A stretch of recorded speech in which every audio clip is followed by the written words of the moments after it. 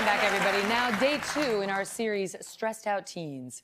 We're looking at how young people today are overcoming the pressures they face that can be overwhelming at times. People like Sarah Pennington, an extraordinary young woman who is also a bona fide beauty pageant queen. But she came to embrace that crown by way of a very unusual path. Watch. 19-year-old Sarah Pennington marvels at her journey.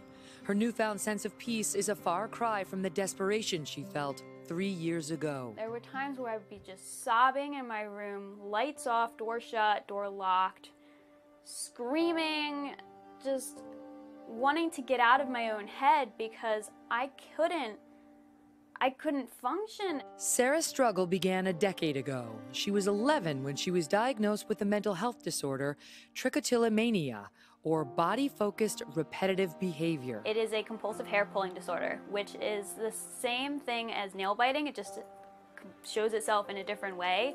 It started small. I pulled out my eyebrows, my eyelashes. Then it grew worse. When I was 13 years old, I lost a lot of my friends at that age, and I think that contributed to me starting pulling out my head hair. So by the time I was like the end of my 8th grade year, I basically didn't have any hair, like the crown of my head. By age 16, Sarah, hiding daily behind hats and wigs, says she contemplated suicide.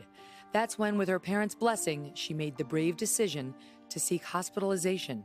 I knew I needed more intense therapy. Sarah says the result of 3 months of inpatient therapy was extraordinary. Out of the hospital, she embraced her hairlessness and did something unexpected. She entered a beauty pageant.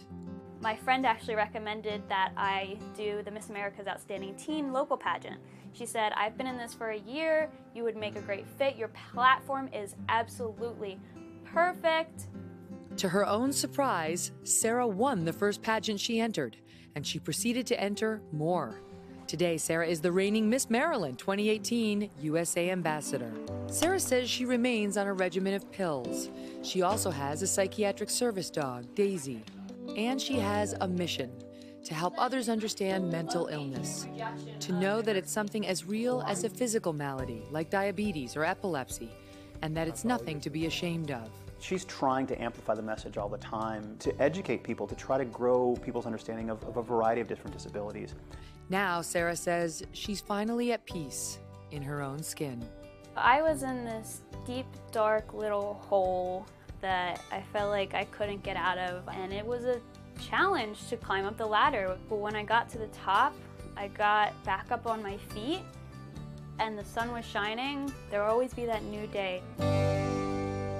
And here with me now is Sarah Pennington. Sarah, it's great to see you. Great to see you. Thank you so much for being here. So let's go back. You're 19 now, right? Yes. Okay, so let's go back to 11 when it started. Mm-hmm. It started with the eyebrows. Yes. You say it felt like an uncontrollable urge, like you get the hiccups. You can't stop it? Yes, it is very, very hard to control. It just kind of, you just start pulling out your hair, and all of a sudden you don't have any eyebrows and eyelashes anymore. And it's hard because it's something that you want to control when you're not doing it, but when you're doing it, you don't have any control. Wait, was it soothing to pull the hair out? To some degree it is, and then to some degree it's just kind of, you pull it out and then you're like, oh, I want another one, and all of a sudden it's just hair, a pile of hair. And what do you want people to know about this condition? So trichotillomania is a condition that is a part of body-focused repetitive behaviors, which is a category of disorders, and they are a lot more common than a lot of people think. And that is the important thing, is people realize this is an actual disorder. This isn't some kind of habit that you have. It is psychological, and it can also include skin picking and nail biting and hair pulling. Those are the 3 main ones that fall under body-focused repetitive behaviors. So clinical psychologist Dr. Marla Deibler is here with us as well. How do you know when your child's, because a lot of people with the hair and the nails, so how do you know when it's crossed over into something that is dangerous? Well, the behavior itself is typically uncontrollable, so they attempt to decrease or cease the behavior, but they have a difficult time doing that.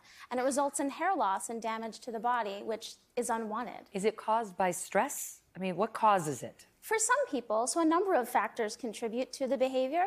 There are psychological factors, emotional factors, environmental factors, but there's an underlying biological underpinning to the disorder. So what is the treatment then? The treatment is actually behavioral in nature. There's a comprehensive behavioral treatment that helps people to better manage the behavior so that they can meet their urges with more adaptive behaviors. And what do you do, Sarah, now? Do you still try to do that? I mean, is the hair, you know, and obviously it's short now, so. Yes, keeping it short really helps me out because I am able to control how much hair I pull because it's too short to pull out. But I have Daisy, my psychiatric service dog, who helps me out. She actually paws at me if I do this, and she is the most amazing thing. Yes, I love her. Daisy, I know. Daisy and Charlie met backstage and they're friends already, first of all. Yes. But she's sweet. Even when she was sitting over there, she was making little love sounds at you. So. Yeah, she doesn't like being anywhere except for right here. So she's doing really good. I'm proud of her. So you are on a full scholarship to college. Yes. You are continuing to compete in pageants. What's next for you? So my big project right now is actually working on the Show Your Hero project, which is my baby nonprofit. I hope to actually make it official 501c3. And the whole goal of it is to empower young people who have a psychological disorder, go through a program that builds self-confidence, builds their ability to advocate for themselves, and then give them that path that I was able to find and give them a meaning in life. And remove the stigma of mental illness. It's too stigmatized, and teens wrestle with whether they're the only one or it's something of which to be ashamed, and it is not. Thank you for being so brave and sharing your story. Thank you. All the best to you and Daisy. Oh, thank you so much. You can learn more about Sarah's story at today.com/Megyn Today. Hello, Today fans. Thanks for checking out our YouTube channel. Subscribe by clicking that button down there and click on any of the videos over here to watch the latest interviews, show highlights, and digital exclusives.